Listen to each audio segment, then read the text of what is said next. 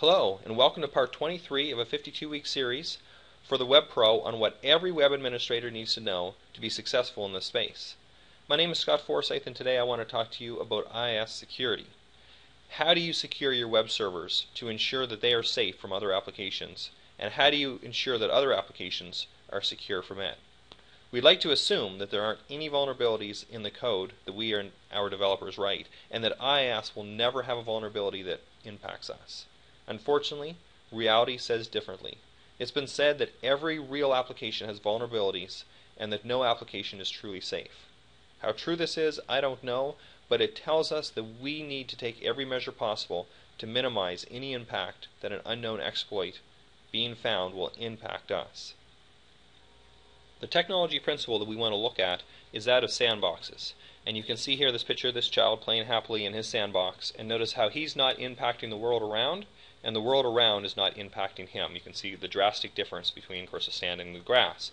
The same thing happens in the IIS world, is we want to make sure that each sandbox is completely isolated from each other, that one sandbox cannot talk to another sandbox or to the environment around it, at least in the minimal amount possible. Now you may be asking, why do you care if it's a dedicated server? There's different situations. I've spent a lot of years managing shared web servers where you need to make sure that every website is fully protected from each other. But what about a dedicated server where you trust all the applications? Even in that situation, it's essential that you create these sandbox boundaries, even if you trust the different sites. And here's why, is if a hacker gets into one site, they can then start to do damage on another site, or potentially, even if it's just read-only access, they can read your web.config, your credentials for SQL Server potentially, any other app settings that you don't want to reveal to that hacker. And actually I've seen that happen where sites have got exploited and then they've actually gone in and exploited other sites on the same server. Fortunately at OrcsWeb we've had this lockdown and we have not had any situation that someone has exploited a shared site and been able to impact any other site on the server in all my years of working with this. And so we're thankful for that because we've followed best practices in this regard for many years. And the same way it's important to make sure that we break that down even on a dedicated server. So today we want to talk about how we lock this down, how do we prevent it, and how do we make sure that we're set up in the best way possible. So there's 4 users I want to talk about, and really 2 big ones and then 2 other smaller ones. And so we start here with the application pools themselves. And you can see, let's start with our acme.com as an example. And you can see the identity right now is this application pool identity I talked about in last week's video. And we can set it, we can change it here. We have a couple system accounts, local service, local system, which is your full, you can do everything pretty well on the local box, and network service, which is limited, but it does allow you network access, and it will tunnel through using the computer name account. And then the account I talked about last week is this application pool identity. We can also set a custom account.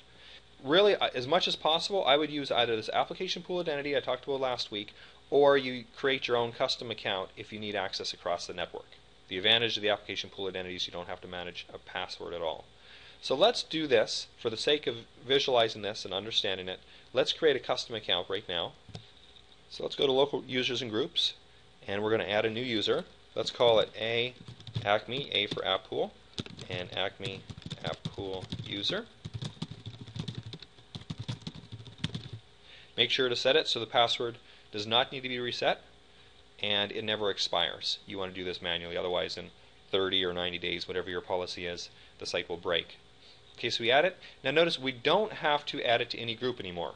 In IIS 6 you had to add it to a group called IIS_WPG, but that group is now managed automatically for you. It still exists, but it's hidden in the background and you don't have to do it. So that was it in terms of creating the user. So now we assign that user to the app pool.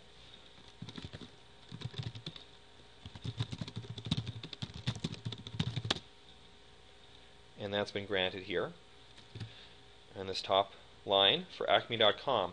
Now every request that is made for this app pool will originally be made using this account. Now we're going to talk about impersonation and your anonymous user and some other users here in a minute. But for the most part, your access to different resources, whether that's disk, the registry, or a network resource, is going to use this identity.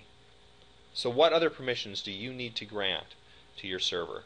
And let's right click on acme.com, we'll edit permissions, go to security, and notice we have a lot of users in play. In fact, look at the users group. If we go to acme.com, notice how it works right now, but we have not granted access specifically to this new user. And the reason is because this is not secure. We have too many permissions right now. So let's go to Advanced. We're going to turn off Inheritance. So this folder has its own permissions. And we're going to drop what we don't need. We don't need Creator Owner. We don't need Users. Make sure we turn that off. And we don't need Trusted Installer. So System with full access, Administrators with full access. And now we're going to also add our new user, acme.com. And then we use the principle of least privilege, which says that we only grant the least amount of permissions possible to get the job done. And in this case, we only need read permission. I happen to know that the site doesn't need write permissions. And so we save this. Now, if I refresh it, though, notice that it still fails. And that's because we have a second user in play. We see this, an ACL or a permission-related issue. And that leads us to our second user that I'll talk about shortly. But first, let's recap on this first user. Is the application pool identity, whether it's this one or a custom one that you add. After you create the user, you need to create access on disk for that user, as I did. And also, if it does access a registry or if it needs to access a remote resource on the network, make sure that you do that as well. Now, the other question comes up is whether you should use a local user or a domain user. And my general rule of thumb is if it's only used on a single box, I will generally create a local user. If it's used in multiple places or if it's used across the network, then I'll create an Active Directory user. So let's now move on to the second user here. And this is at the authentication level within the website itself. And you can see here anonymous access it's enabled.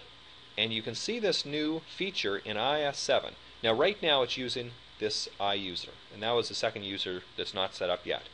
So in a minute I'm going to talk about the second one, which I much prefer this bottom option. But first let's get the site working to show how this iUser is used. So we'll edit permissions,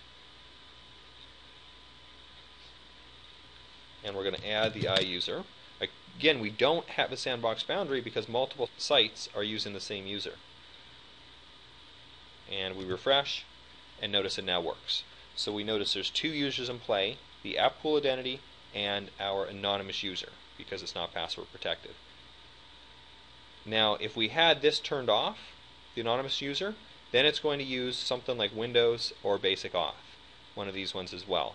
And if that was enabled and anonymous access was disabled, then it's now going to come in under this user. And actually, let's try it. We're going to disable our anonymous access, which essentially password protects the site, because it's going to prompt us because we have another security option, which is Windows Auth. So refresh, it asks for the user, so I'm going to log in with my own user, and I'm not going to save it. Notice that it worked now, but now it used my Scott account, which is in the administrators group, and that's why that worked. So let's now look a little bit further at this anonymous user. Let's enable this, and it will always use this one first if both Windows and anonymous access are enabled. And this concept was introduced in IIS 7. I absolutely love it. This is so much nicer. And we see this application pool identity can be used for the anonymous user, which basically says don't worry about managing a custom user. And I wouldn't have used the iUser, by the way. I would have set another custom user that I created myself. But now we can use the application pool identity. And let's go to acme.com. And let's drop our iUsers user. So now we just have the three, and really only the Acme user that'd be used for the authentication here. And if we go to acme.com, notice it still works. So we can see now we only have a single user that we have to worry about to manage the site. We don't have to manage the iUser, the anonymous user, anymore. Much cleaner than in times past. So now the question is, when do you use this and when do you use this? And here's my rule of thumb.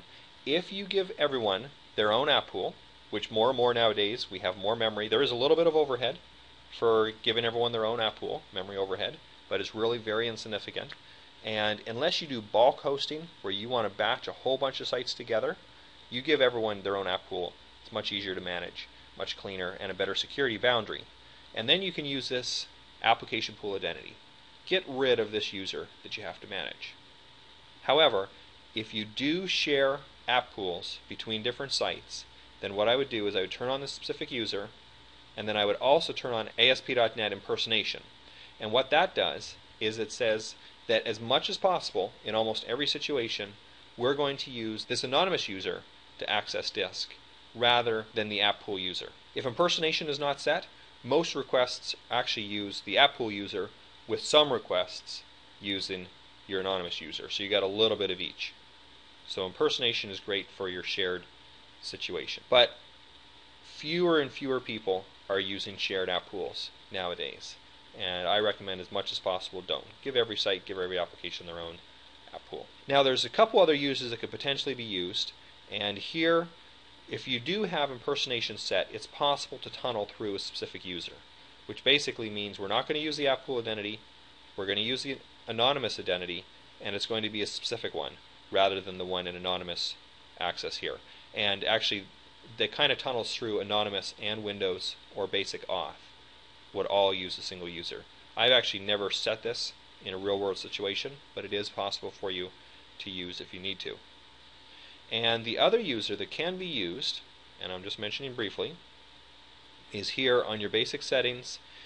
When you set the path to either the root of the site or if it's a vdir, whatever it is, there's a connect as option. And sometimes this is really useful if you're using a UNC path. And again, it tunnels all disk level access through a particular user as well. So again, we can say network user, for example, that we may have set up for this situation could be used as well. And again, it's very rare that I've used this. If you can do it through your app pool user instead, that's going to be cleaner in most cases.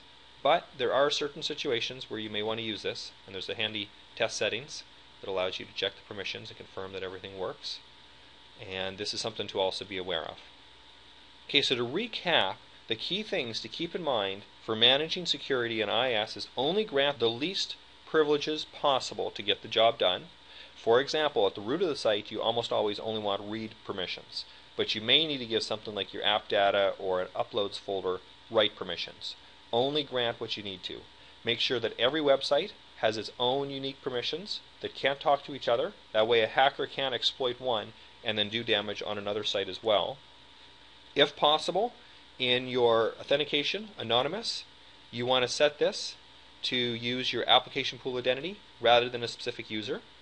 Don't leave the iUser. If you do use a specific user, don't use the iUser. Otherwise, all the sites are going to have to be granted that user. Definitely don't use user's permission in your permissions on disk here as well. So security, make sure that that user has been removed. You can leave system, administrators, and hopefully just your one other user. And as long as you follow these basic principles, you really have a lockdown server.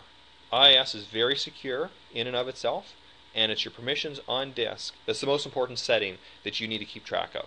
As long as you follow these principles and are careful in other ways regarding your server and not opening it up in various different ways. Of course, your developers need to make sure that the website itself, that the code content, that's a different subject for another time. So thank you. Hope you found this useful, and again, please keep tuning back, and love to always hear feedback if this has been useful to you. Thanks for the feedback for everyone so far, and thanks for listening.